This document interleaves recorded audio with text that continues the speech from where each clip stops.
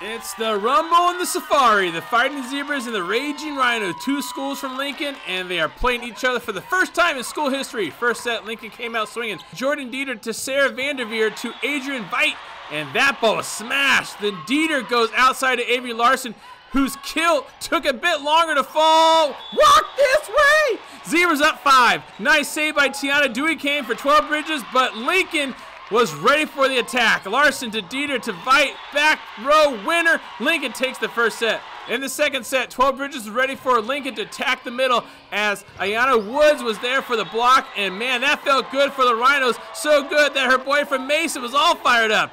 This here happened quite a bit on the night. Dieter with the fake set and the lob over, falling to the floor for the point.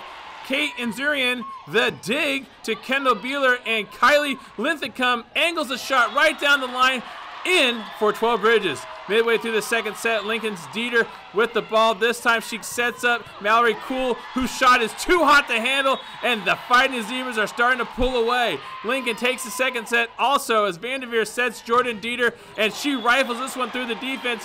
Dieter not just a setter anymore, she's got some pop in that arm. In the third set, Lincoln continues to pound away. Caitlin Lauderdale to Sarah Vanderveer to Cool for the kill. But TV makes it a game out of it. Bella Lapore sets up Maddie Varner, and her winners down the line is True Rhinos in the lead. It's game point now for the Zebras. Brooklyn Walker, the bump to Dieter with the set, and Cool with the finish. One of her 8 kills in the contest. The Zebs with the 3-set sweep.